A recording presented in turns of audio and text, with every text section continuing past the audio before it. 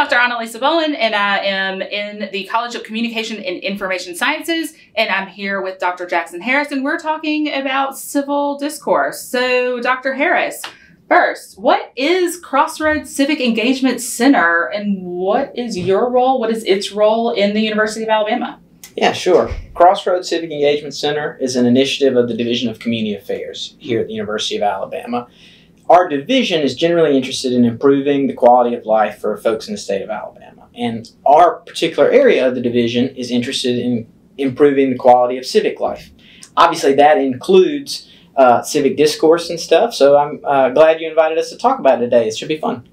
Okay, so why do we care about civic discourse? What is that, and what does that have to do with like discussions in the classroom? Yeah, I think mostly when we talk about civic discourse, what we're referring to is the way we interact as communities. And that's when I say civic, you can also think about that as communities. But the way we interact and communicate with one another, the sort of possibilities we have for the sort of things we can talk about. Mm-hmm. And I think especially right now, a lot of the conversation is about what we feel or perceive as impossibilities, when things become really difficult to converse about, particularly the more touchy subjects, which we spend a lot of our work here at Crossroads working through. That's what we mean by civic discourse. In the sort of system that we've got, in the sort of democratic community that we've got, we have to be able to communicate about different things. And so that's why we also care about the sort of culture of discourse we have here on campus at UA, and also in our online spaces that are affiliated with the university. And that goes all the way down to the sort of conversations, the sort of habits for discourse that we're creating, and we're building the skills for discourse that we're building within the classroom. So that's why not only do we care about discourse at a national and state level, but we also care a lot about the discourse that's happening in our classroom spaces, online, and also on campus. So what do you mean when you say like online discourse? Because I know we have discussions. Yeah. How does that come into play? Yeah. Well, I think when we talk about discourse, traditionally we've thought about people sitting down like you and I are. But as time has gone on and as digital technologies become more and more of the way we interact, there's a little bit more space between things being shared and things being read, perceived, listened to, and that sort of thing, which creates new opportunities for discourse. On the one hand, creates space for people to think through maybe what they want to say and how they want to say it.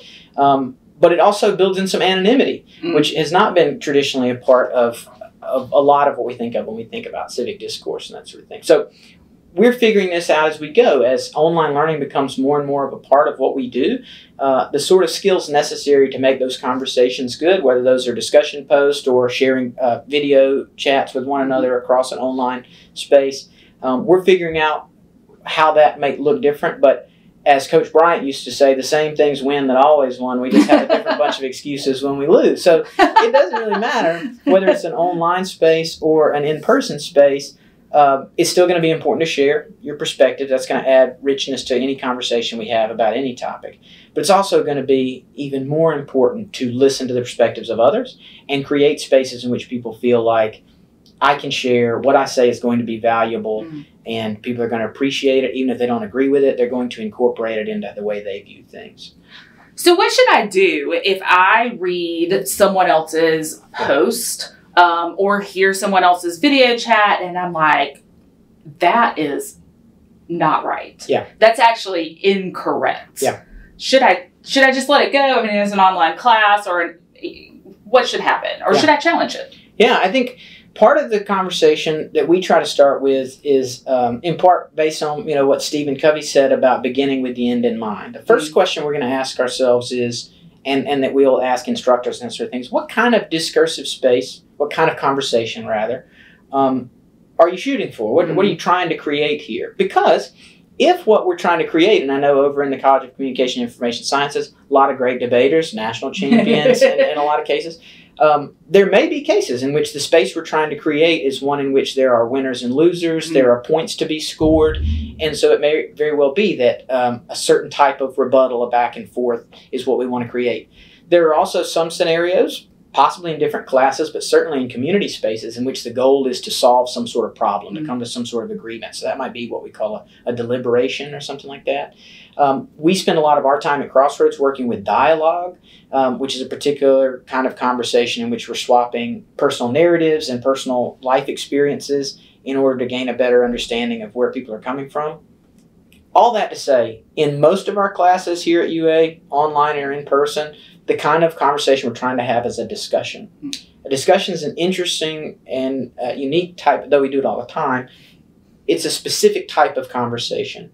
And I like to think of it like if, imagine there was a house on a hill and everybody in the class was in a circle around the base of that hill. We're all looking at the same house. And it could be in your English class, it could be a reading, in your comm class, it could be research methods, in your biology class, it could be what have you. But everybody's seeing the same object, but from different points of view. In order for any person around that circle to get an impression of what the thing is and all of its exterior, but what have you, we're going to have to communicate about that. To your question about what should happen if someone says something you disagree with or whatever, I think probably three things need to be concentrated on if we're in the mode of discussion. One, have I listened? And have I listened well? So that means, have I given them the benefit of the doubt in some ways? And on those things that they're really pushing me, have I asked some sort of follow-up question? Have I created an opportunity for me to share? So if you feel like somebody said something and you really need them to know the way you view that house from where you're standing, have you created that sort of opportunity to do that? And then third, have I done both of those things in such a way that the conversation can continue? Now, in our classroom spaces, maybe we're only in this class for a semester length of time. In our community and social networks, more often than not, we're going to be connected with people for a longer period of time. And so it's not always just about doing the listening. It's not always just about doing the sharing. But it's also about making sure those doors of communication stay open. And that can become really difficult sometimes. But making sure that we're communicating with one another in which the conversation can keep going. Have I responded in a way that asks a follow-up question? Have I responded in such a way that lets the person know, I heard what you said, or I'm at least interested in your perspective. I'm also interested in you hearing another take on this, or what have you. That's easier said than done, obviously. But those are the sort of skills we're talking about when we talk about building the sort of skills necessary for a democratic society. What is a way that I might be able to avoid assumptions? Well, avoiding assumptions is kind of what we're after in general. I mean, in terms of education, because the assumptions we carry into spaces, they're not only limiting the kind of conversations we can have with people and the kind of relationships we can build with people, they're also limiting our ability to learn in general. And I think that these days, changing your mind has kind of gotten a bad reputation, and which I find interesting because the changing of minds is really the purpose of education to begin with. If the mind you walk around with is the same on the day you get your diploma from the University of Alabama as it was on your first day of orientation, then you have probably missed out on an opportunity, and we have probably not done our job as educators around the university, because even though we're not necessarily talking about changing your value system or changing your positions on any type of big issue or something like that, the goal is to create a wider, a broader, a more holistic knowledge of whatever the thing is. So recognizing that is challenging assumptions is absolutely important to do that. It's walking in and saying, while I think I have a handle on this, I'm here to learn what other people think about this thing. I'm here to challenge assumptions because that makes me a wiser person. That makes me a better community member, makes me a better friend, partner, what have you. And again, from our perspective at Crossroads, also makes us better civic participants in a democracy. So what I'm hearing you saying is if I want to challenge or if I disagree, I'm not attacking someone's values and I'm not attacking their experience, but I can ask questions in a way that is kind and thoughtful. Sure. I think a lot of us feel like we have the responsibility to in discursive experiences right now, that we have the responsibility to make sure other people know where we're coming from and what our values are and what our fears and that sort of thing. And while that's really tricky to do, in a way that keeps the doors open, that is important. So here's what we would recommend from Crossroads, is what we refer to as kind of a feet-first approach to these conversations. Starting at the feet and where your feet are, asking yourself the question, is this the right time and place for this conversation that I'm about to have, or that this person has started? Are we starting off on the right foot? Are there power differences that might need to be considered? Obviously, you're going to talk to your friend and peer differently than you might to someone who's in administration or your instructor in a class. And so all those things need to be figured out before we launch directly into the tumultuous waters of difficult conversations and civic discourse. But let's say we've decided, this is the time and place. As I just mentioned, this is what school is for. We want to have these sorts of discussions. I've decided, starting with my feet, that's good. The next thing, kind of working from the bottom up, is to ask ourselves the hard questions and ask our partner the hard questions. Things like, what are your fears associated with this? You seem to care about this a lot. What are your fears associated with this? Because I know that I have a lot of fears associated with this. Similarly, I've got a lot of hopes associated with this. This is a really passion-oriented thing for me. In what ways is this connected to your passion? So ask the hard questions first, because those are going to allow you the possibility to continue the conversation and eventually get to the head question, the brain questions of, what do you think should be done about this? Is there a problem here that needs to be solved? What are the action steps or whatever?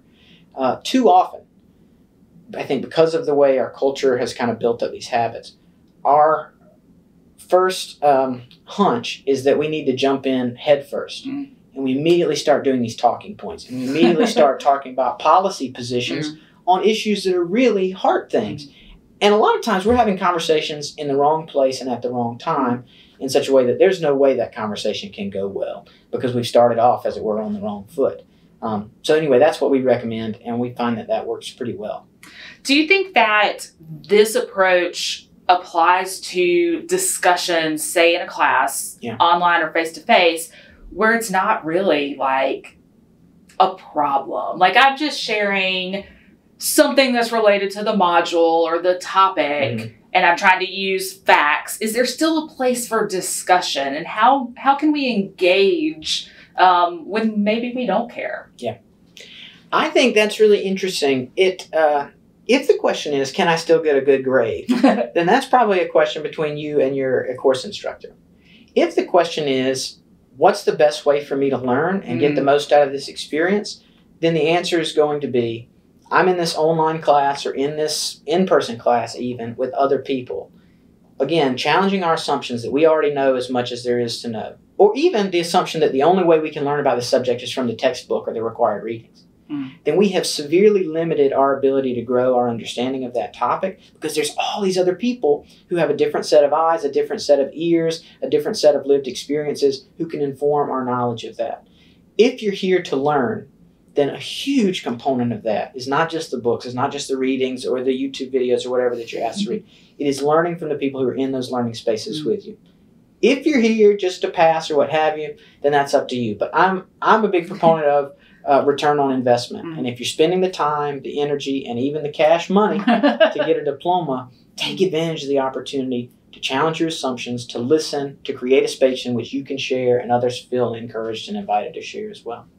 So, last question. What would be your biggest recommendation for someone? Okay, two parts.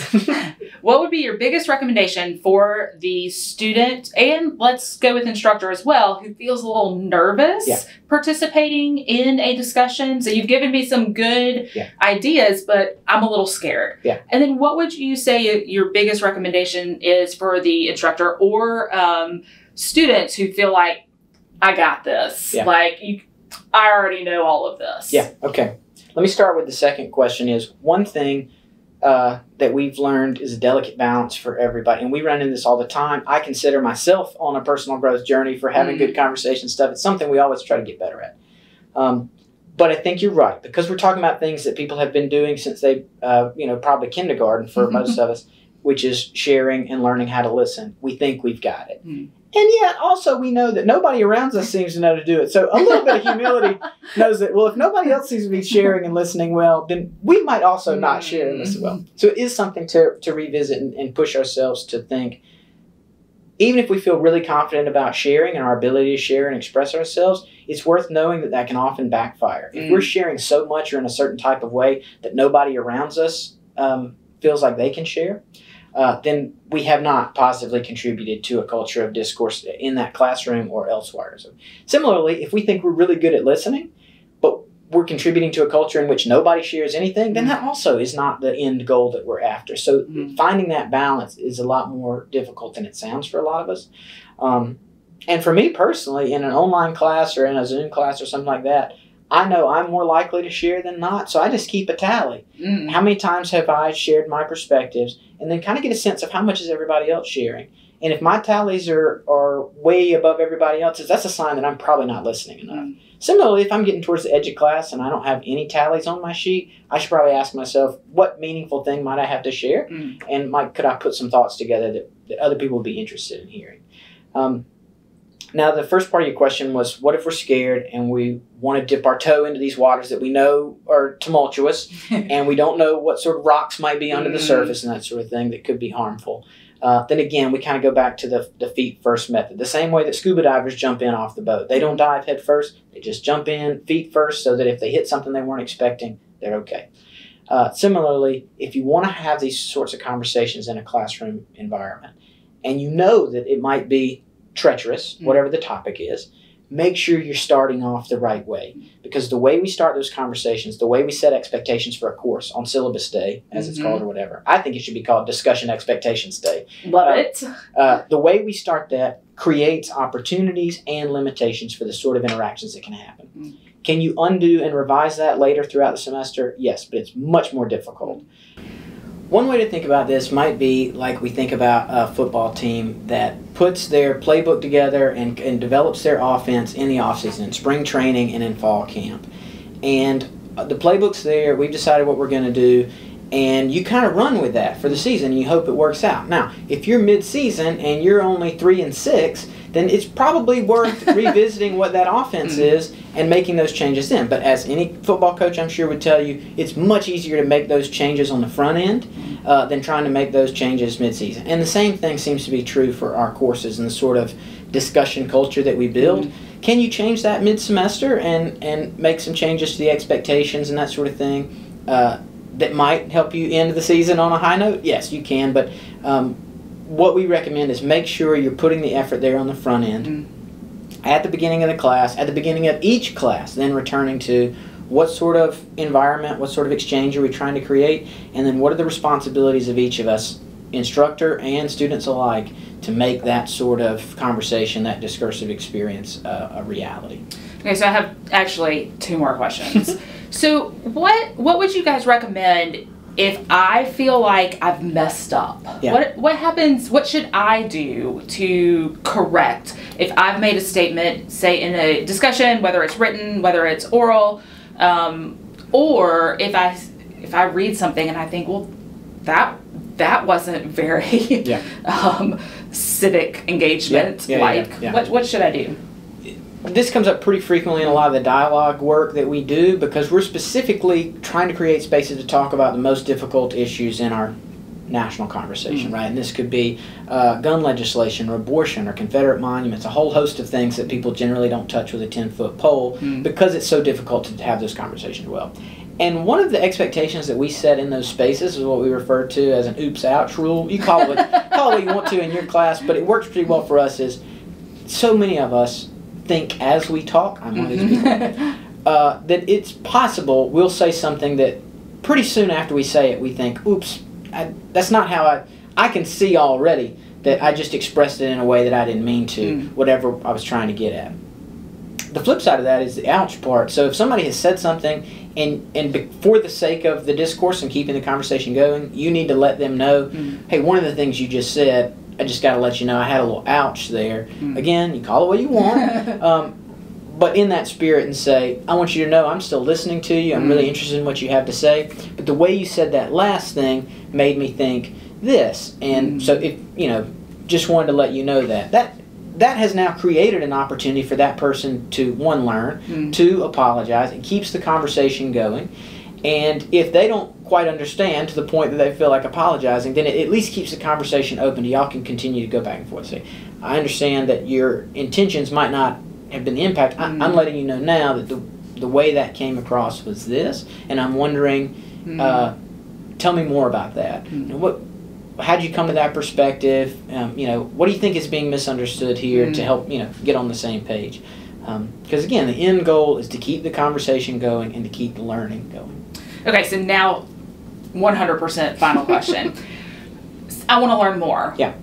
What do I do to get involved or hear more or further my understanding from Crossroads? Well, we keep a lot of resources on a page of our website, which is crossroads.ua.edu. From time to time, we try to keep the conversation going on Instagram, which is our handle is UA_Crossroads, and so we'll post things about campus discourse and that sort of thing on there. Also, come by and see us. Our student center has a whole bunch of different stuff, including the post office, the Starbucks, and the food court, but it also has Crossroads Civic Engagement Center, which is where we are now. We're on the 3rd floor. And we'd love to talk to any students or instructors who are interested in helping us create a culture of civic engagement and healthy civic discourse on campus. And we want to know if there are ways we can support you all in those efforts. Like I say, either students, instructors, staff, whoever. We want to be a part of that success because it's important to not just us, but the university as a whole, to be the kind of place where people are graduating as more encouraged and skilled community and democratic participants than when they got here on day one. Amazing. Thank you, Dr. Harris. Well, thank you, Dr. Bolland. Thanks. Cool.